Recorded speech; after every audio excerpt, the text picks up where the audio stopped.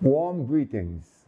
My name is Sir Rodney Williams, Governor General of Antigua and Barbuda, and I am very pleased to join fellow UWI alumni, co-patron and President of Barbados, Her Excellency, the Most Honorable Dame Sandra Mason, in encouraging you to participate in our very first social mediathon event for a noteworthy cause.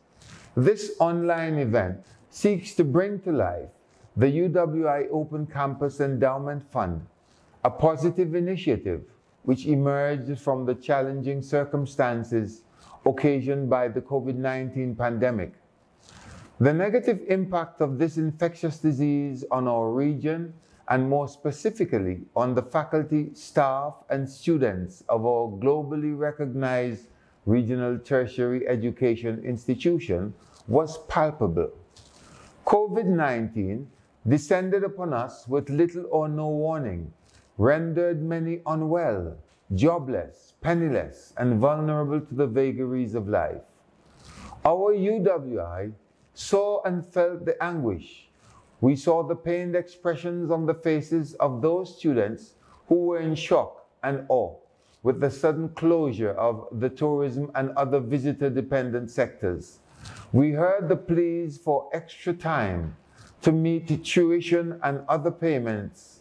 We saw the increased number of requests for deferrals with reasons such as unemployment, the death of the family breadwinner, ill health, and unmanageable stress.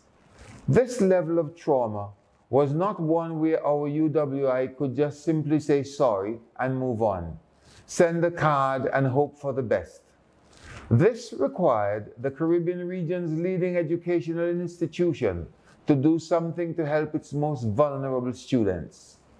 True to form, the framework was developed, and it is now our turn as UWI alumni, corporate members, Caribbean citizens at home and abroad, regional residents and friends of UWI to respond in a way that matters. I call on all to give generously to achieve the goal of Barbados' $1 million.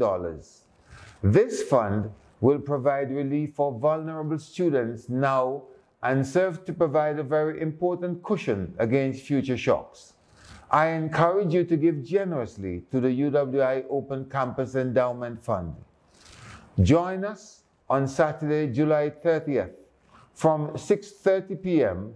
so that together we can make a difference. Thank you very much.